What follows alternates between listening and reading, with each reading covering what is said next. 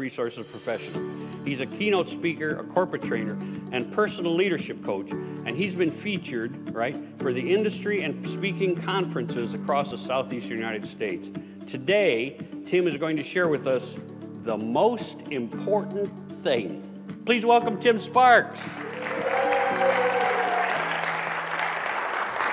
Thank you, Steve. Great to be here. The most important thing. Are you intrigued? Yes? Me too. I can't wait to hear what I'm going to say. It's going to be awesome. So if we were talking about the most important thing in life, we would talk about things like love, or family, God, happiness. But quite frankly, I don't think I'm qualified to tell you what the most important thing in life is. I can tell you what it is for me, but I can't tell you what it is for you. So today, we're talking about the most important thing for your business.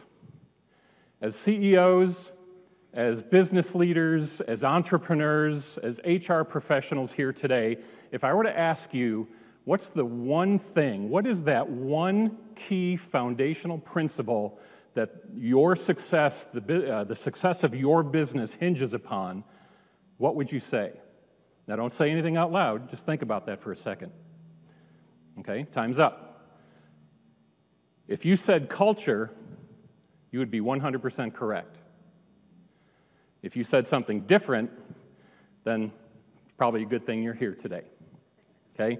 So what is corporate culture and why is it so important? So let me give you a textbook definition. Company culture or corporate culture is the values, ideals, attitudes, and goals that characterize any organization. All right, let me say that one more time. It is the values, ideals, attitudes, and goals that characterize your organization. Someone put it a little more succinctly. They said, corporate culture is the way we do things around here. Okay? So that's a little more easily understood. It's the way your people act and behave on a daily basis, regardless of what's in your policy manual, what's in your employee handbook, and what's engraved on a plaque in your lobby. Okay? Corporate culture is how your people act every day, regardless of all of that. And let me illustrate that by the tale of two companies. Okay? You've got Company A, and you've got Company B. Company A is a manufacturing company, a global manufacturing company that does $20 billion a year in sales. Company B was an energy company, notice I said was, right?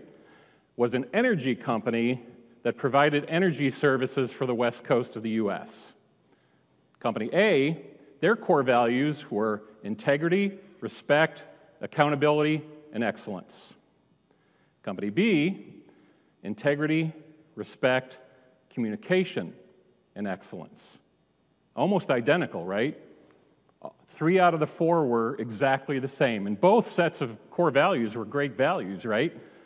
Except for Company A, a company by the name of WestRock, has been on the Forbes list of most admired companies every year since their inception. They're highly respected, highly sought after, highly integrity, all of that. Company B was Enron. Does that name ring a bell? It should. Enron was a company that was probably embroiled in one of the biggest controversies of the 20th century. They were a horrible company run by horrible people. Integrity, forget it.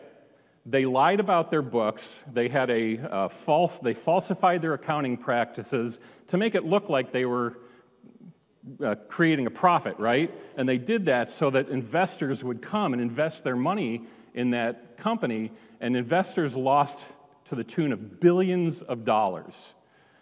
They were a terrible company, and I could go on and on. Okay? Company A, WestRock, they lived their values. Their values were their guiding principles, and even today they continue to live those values. Company B, they don't even exist anymore. because they didn't live their values. And you see, culture is a big part of that. I believe culture drives everything else we do as an organization. Culture is the most important thing that will either create success for your organization or cause you to end up like Enron and cease to exist. Culture is so important that Peter Drucker famously said, "Culture eats strategy for breakfast." Right? Remember that? What did he mean? I believe he meant you can have the best strategy in the world. You can have the smartest people on the planet creating strategy for you. But if you don't have the right people and the right culture driving that strategy, it's just words on a piece of paper. You see, culture, when done right, is all about unification. Culture brings people together under a common goal and a common purpose, and that's what we need. Culture is so critical, and culture drives, really, like I said, everything else we do in business, but culture drives many important things. First of all, culture drives employee engagement, right? And culture drives your employee engagement. Why is employee engagement so important? Well, the Corporate Executive Board about 9 years ago did a study, and they found that for every 1% decrease in employee engagement in your company costs you $6.5 million for every $1 billion of revenue that you do. So you don't have to be a rocket science or a financial genius to figure out that that's a lot of money, right? Take that company A, Westrock, they're a $20 billion a year organization. A 1% decrease in employee engagement would cost them $130 million right off their bottom line. That's a lot of money. So it drives things like engagement. Another survey, another study said that companies that have a great high energy or high culture, a good culture in their organization, have employee engagement scores that are 72% higher than those that don't. So right now you should be thinking dollar signs. That's a lot of money. 72% higher employee engagement for the companies that have a great culture. And Gallup does a really interesting survey every year. It's called State of the American Workforce. And it's all revolved around employee engagement. And what they found for over a decade now is that American companies have an engagement score of about 30%. In other words, only about 3 in 10 of your employees are engaged in what you're doing. That means 7 out of 10 are either disengaged or they're actively disengaged. If they're disengaged, that means they're just coming to work, they're punching the time clock, they're doing their thing, doing the least amount of work possible, just enough to fly under the radar and not get in trouble, but not any more than that, and they're really adding nothing to your organization.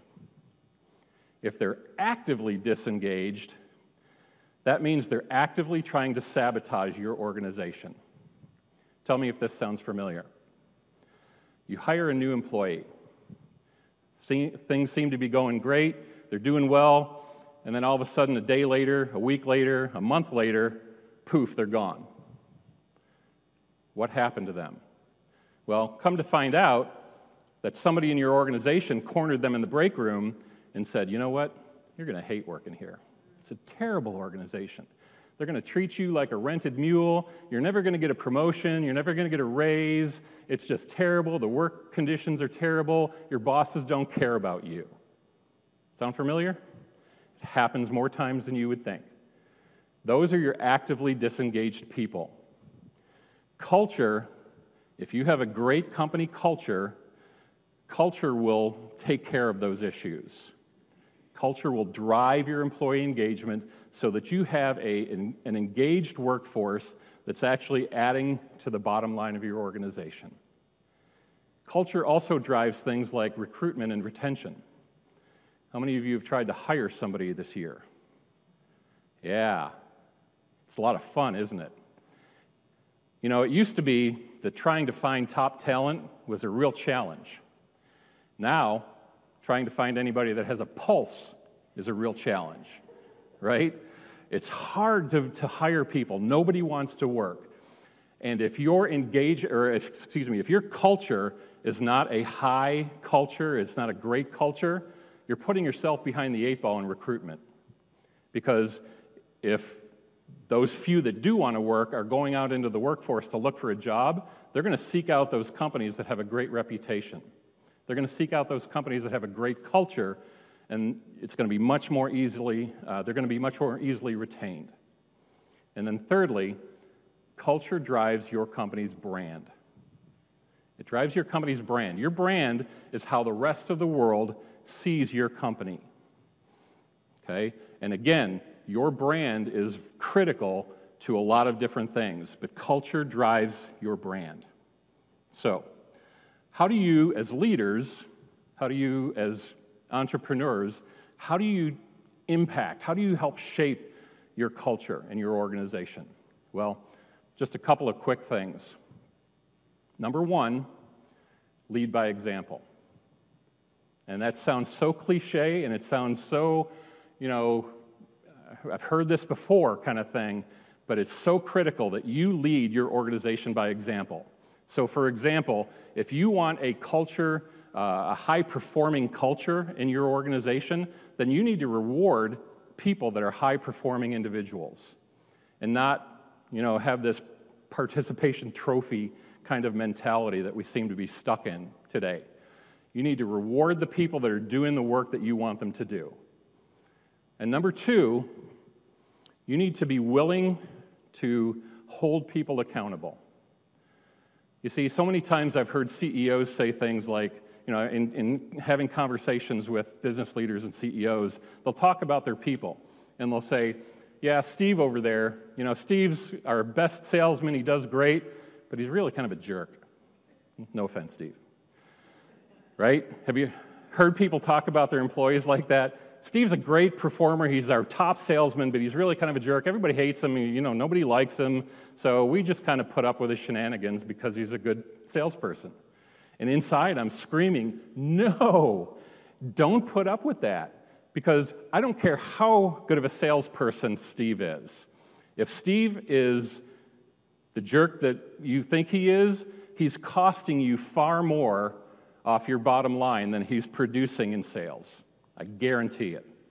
You need to be holding people accountable. I was reading an article the other day in Harvard Business Review, and I came across a quote that's just perfect. The author said, "The culture in your organization is shaped by the worst behavior the leader is willing to tolerate." Isn't that good? It's shaped by the worst behavior that the leader is willing to tolerate. And if you're willing to tolerate your top salesman being a jerk and being hated by everybody, then you get exactly what you deserve. If you're willing to hold people accountable, and we're in this kind of day and age where we talk about being compassionate. Well, I don't want to fire anybody because the job market's hard, and I just don't want to, have to look somebody in the eye and say, you don't have a job anymore. Sometimes the most compassionate thing you can do is cut people loose. I lovingly refer to it as promote them to customer, right? Because if they're not happy, if they don't fit your company culture, they're miserable. And you're not doing them any favors by keeping them in your organization. You're not doing yourself any favors, for sure, and you're not doing them any favors either. If you let them move on, that gives them an opportunity to find the perfect culture that's a good fit for them. So you need to figure out what your culture, what you want your organizational culture to be. So as we close, I want you to think of your organization. Think of your organization and think about the perfect culture. If you could have the culture be anything you want it to be, what would that perfect culture be? And then answer two questions. Number one, are we there? Is my company there? And if you can answer yes to that question, bravo, that's great. But if you can't, if you have to say no to that question, then you've got some work to do. The second question is, what are you as the leader willing to do to get your company where it needs to be? You have to make that decision. The most important thing in your organization is your company culture. I'm Tim Sparks. Thank you very much.